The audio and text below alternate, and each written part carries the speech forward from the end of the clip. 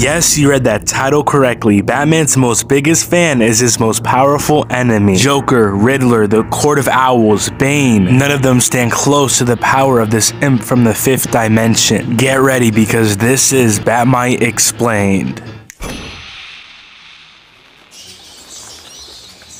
Imposing, but too Dracula. Bat-mite's an imp from the 5th dimension that first appears in Detective Comics 267. This imp first let it be known that he is Batman's biggest fan. When he first appeared, Bruce speculated him to be some random elf with a Batman costume, but Bat-mite immediately corrects them on this. He explains how he comes from another dimension and he's been watching Batman for years to come, and now he's here to help Batman with his immense powers.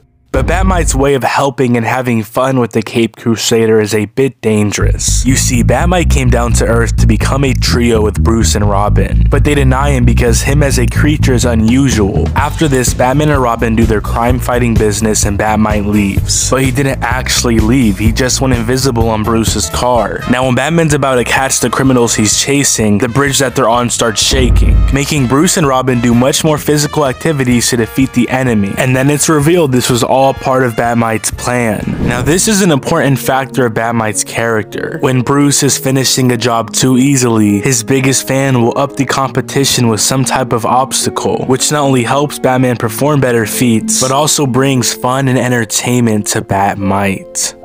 Here's a perfect example of this. World's Finest issue 113. So just like Batman having a fan from the 5th dimension, so does Superman. His name Mr. Mxyzptlk, and in this comic these two have a crossover. Now the aspect that I want to look at in this story is when robots were taking over the city, and of course Batman and Robin are trying to take them down. Now Clark sees that they're struggling and he gets a rock to try and destroy the robots. And of course Bat-mite intervenes. He matter manipulates the rock into a comic figure so Superman can't take down the robots. Bat-mite explains he did this because he wants Batman and Robin doing the best feats so Superman can't intervene. I mean, the little guy admires Bruce so much he thinks anything Superman can handle, Batman can too. Now after this, Mr. Mxyzptlk appears and him and Bat-mite have a fight off. Now it ends in a stalemate with Mixie admitting they're relative, and at the very end of the comic we see Bat-mite admit he's gonna always help Bruce get his best feats. I also want to note Bat-mite is only referencing anytime he interacts with Bruce. Now why do I consider Bat-mite a enemy? Although he has good intentions,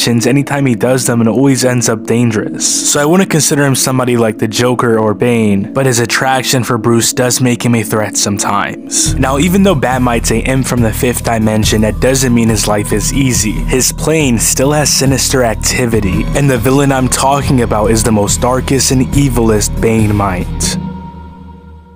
So to understand Bat-mite, we first have to understand the Mite Dimension. We first get an explanation on the Mite Dimension in Legends of the Dark Knight issue 38. Essentially, Bat-mite captures this drug addict and shows him the Mite Dimension. First, he explains Bat-mite got his name because he constantly watches over Bruce in windows. But then we see his hometown is filled with heroes parallel to the regular ones, as well as villains. Robin-mite, Joker-mite, Catwoman-mite, Penguin-mite, even reenacting the hero versus villain idea. But it's not limited to just that, we also see cosmic beings, such as the Spectre-mite, and even the Endless when we see the Sandman-mite or Death of the Endless-mite. And there is many more to go through. But nonetheless, what we came here to look at is the main villain, Bat-mite. Bat-mite was originally born inside of a cage, tortured with ice water every single day. And every single year on his birthday, he'll be transported to an even bigger cage. Now through this act of torture, Bat-mite's only option was to get stronger, but he also grew a ton of hatred. Now how does any of this connect to this guy being the main villain? Well, this all begins in Batman Mite's Fall. Mite's Fall is a direct continuation of when Bat-mite showed the drug addict the Mite Dimension. Essentially, Bane and the rest of Bat-mite's rogue gallery from the 5th dimension broke out of the Arkham Asylum from the 5th dimension. Yeah, the 5th dimension is very parallel to the regular Earth. Now while Bat-mite is taking his rogues back to Arkham Asylum, Bat-mite takes advantage of this and amplifies himself with Toxic. Yeah, here in the 5th dimension, they don't call it Toxin, they call it Toxic. You know, after this amplification, he was also getting amped by his hatred for the world, and he had a master plan to take over the universe. So he goes back to his mite dimension, starts beating up all the heroes, and even when the Superman mites try to take him down, he punches them through time and black holes. Now Bat-mite was eventually defeated when Bat-mite created a overbat suit for the drug addict and he defeated him. So now that we got the whole mite dimension and their most powerful villain explained, I want to tap into the sheer power of Bat-mite because that's kind of the whole point of this video. One perfect example of this would be in Scooby-Doo Team Up issue 99. Batman is yet again fighting crime, this time with the gang. As normal, mysterious activity is the situation at hand. Batman's chasing after one of his villains, and the Scooby-Doo gang helps them. But what even radared them to go to Gotham in the first place is because there was a tweet by Robin. A tweet which Robin never made, so he just assumed he was hacked. Until we see multiple iterations of Batman and multiple iterations of Scooby-Doo. Now at first I thought this was just another Bat-mite shenanigans, but then we see it's much more.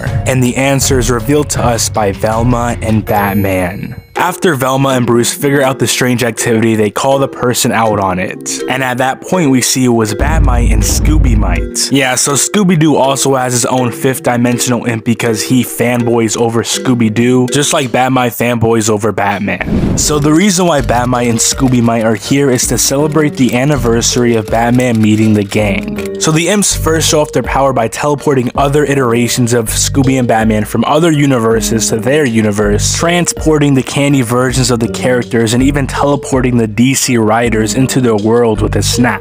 After this, they say the possibilities are endless. They can bring an infinite amount of Scooby-Doos to this world and erase them from that plane just as easily. Now after this, Bat-mite and Scooby-mite thought of a great idea and teleport all the well-known iterations of Scooby-Doo. We have the live-action form, which is from the 2002 Scooby-Doo movie. The classic form, which is from, you know, the original animated series. The garbage reboot from Cartoon Network, which nobody likes. And what I'm trying to get at is that basically this guy can access other universes, other networks like Cartoon Network, and just bring you to his universe and then just remove you when he wants to. It's BFR hacks that work on a multiversal scale, and this is still nothing close to the bigger feats that Bat-mite has done. Now at this part in the video, I really want to go into the aspect of meta. Now if you don't know what meta is, it's basically a word to portray characters interacting with our reality. Characters like Deadpool, whom are popular representatives of this concept, do stuff like break the fourth wall. Oh, hello. I know, right? Whose balls did I have to fondle to get my very own movie? Now something like breaking the fourth wall is a very simple and basic way of metafiction. And even one may argue it's not that powerful, it's kind of just like a hyper-awareness. But Bat-mite's meta feats are far higher than just simply talking to the readers.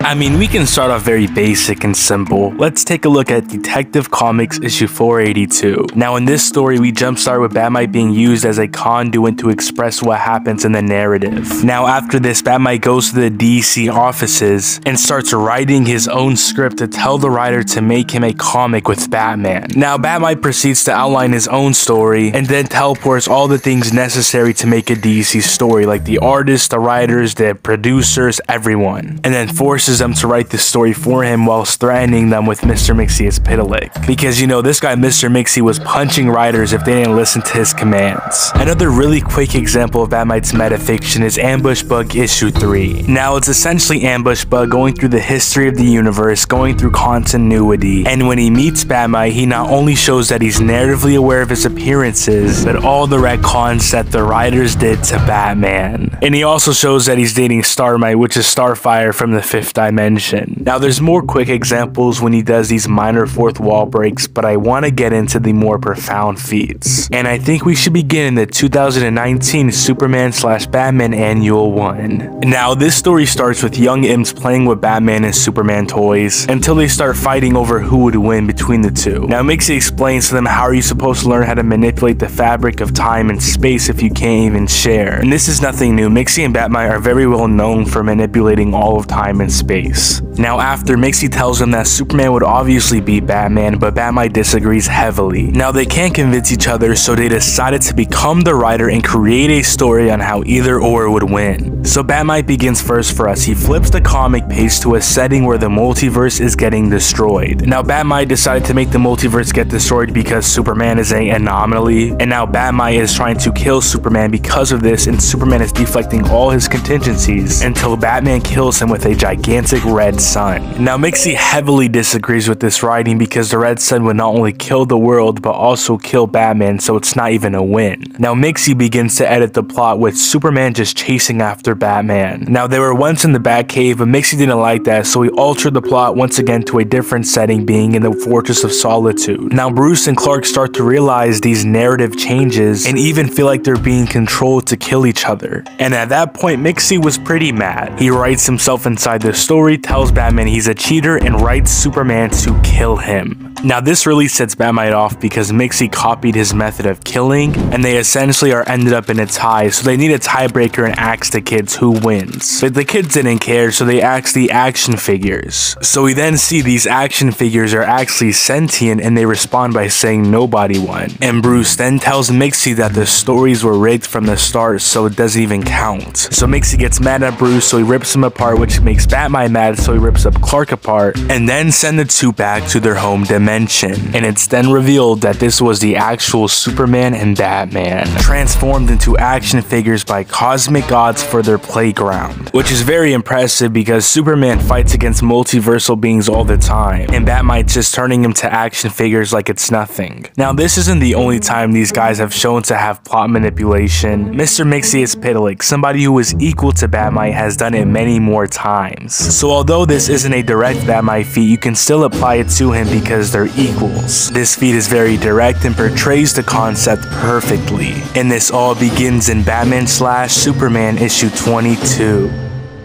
Now Batman/Superman issue 22 is very meta. I mean, we immediately start with Calendar Man being teleported to the 5th dimension, and then Mr. Mixie gives him the abilities to jump through panels. Here's a great example of what I'm talking about. As we can see here, he's fighting a criminal, then next thing you know, he's looking at the other side of the comic and he sees the Fortress of Solitude. Taking advantage of this, he jumps across the page and sneaks up on Batman and Superman, leaving them in confusion, punching him where he came and see him, and then forcing Superman to attack his future self in the next panel. Now the most important thing that I want to look at is that Mr. Mixie gives him a pen. Now with this pen, he's able to easily configure the story. As we see here, he draws an X and then the Batarang disappears. Now Calendar Man is eventually defeated when he accidentally draws off his arm with the pen. But we still see at the end of the story, Mixie standing outside the panels and essentially becoming a writer. And at the very end, he yells at us for even reading the stories because we know that Batman and Superman are always gonna win. Now I want to take a look at two more instances that involve Bat-mite and Mr. Mixie. And why not begin with our first one being the journey to the 6th dimension. Now, the journey to the 6th dimension is a humongous arc that portrays a bad side of Mr. Mixie. What I mean by this is that we usually see Mr. Mixie messing with Superman and that's it. But this run takes the character in a more cosmological perspective. For some really fast context, Mr. Mixie's working for somebody called the World Forger, and his mission is to erase the entire multiverse. Mixie first destroys the Justice League Tower and goes through such a powerful state where he takes over the writer's pencil and erases existence. The totality of the multiverse was getting undone by Mr. Mixie. So things like the entire Speed Force, every Lantern Ring combined, and many other powerful forces are now on the breach of annihilation, and the smartest beings in the universe claimed Mixie had no limits to his power. So they had to get another imp who had no limits to their power as well, and I think we know who that is. Yes, ladies and gentlemen, Bat-mite. Now Bat-mite also gets in this really powerful state as well, and they go peer relative. Now eventually, with the added on power from the rest of the team, they were able to defeat him. But it goes to show how powerful Bat-mite is, going relative to a god who is going to erase everything. Now the next instance I'm going to talk about wasn't as successful because they were teaming up, and this comic is world's funnest. Now what really sparks these guys to go off in this comic is when Batman and Superman catch criminals. Now out of nowhere, they both break free and Batman and Superman have to do activities to stop them. And now after this, it's revealed Bat-mite and Mixie were involved in this, but they both begin to argue over who made their hero do more work. And after that, it gets a bit out of hand. Mixie accidentally kills Batman in front of Bat-mite, and then it all goes downhill from there. Bat-mite kills Superman, the League tries to stop them, then Mixie just solos the whole League. Although these guys are relative, Mixie gets angry. They both begin to grow larger than the entire Earth, and then fight with it. Eventually, the Spectre tries to stop them, one of the strongest beings in DC, and then he gets one shot. They begin to play with whole galaxies and rip apart the entire universe. They blow up the Phantom Zone, a plane beyond the concepts of space and time, then go to the 5th dimension where Mixie one-shots the place, and they're still not done having fun. Back at Apokolips, where Darkseid's getting ready to start war, Mixie and Bat-mite pull up. Darkseid tries to Omega Beam them, doesn't work, and then they blow up the entire realm, including Darkseid, destroying heaven, the entire sphere of gods, claiming that the multiverse isn't big enough for them. They travel to the real world, and then Mixie gets so mad that he one-shots the totality of everything, leaving only Bat-mite and Mixie the only people in existence. Now after this, they end up remaking everything and plan on doing the same thing next Tuesday, but I want to talk about something. Now, although I don't necessarily agree with this, the author has stated that when Mixie obliterated everything, this was in reference to all of DC, like every single DC character was erased by Mixie. So yeah, if you take it at a grain of salt, it really shows how powerful these two imps really are. And I think that's it for Bat-mite. Definitely one of the crazy sides of DC. Bat-mite's also pretty powerful in the animated series too. He's rebooted the whole thing, but this video's revolved around comics, and that should be it.